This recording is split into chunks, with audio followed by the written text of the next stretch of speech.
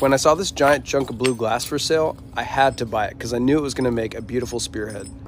The first thing I did was try to knock off as many large chunks of glass that I can use for future projects, such as making arrowheads.